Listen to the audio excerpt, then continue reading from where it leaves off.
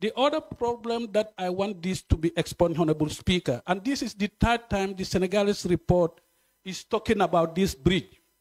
This Senegambia bridge is not a project of the Senegalese government. This bridge was funded entirely by the Gambian government, and the bridge is in the middle of the Gambia, not in Senegal. So how can the Senegalese government give themselves the opportunity to say that they have built the bridge? They have not contributed a dime.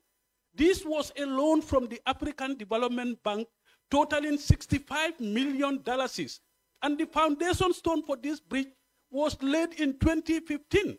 This bridge was being negotiated since 1956, when both countries do not even have their independence. But because of political dynamism and also the dragging, and people want to situate themselves to have the ownership, because all along they want to create ownership because of the interest that they have in southern Senegal.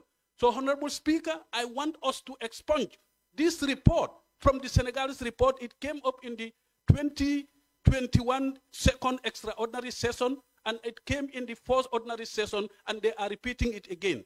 It is not a project of Senegal. It is the Gambia government project totaling $65 million, and all funds were done by the government of the Gambia. Thank you, Honorable Speaker.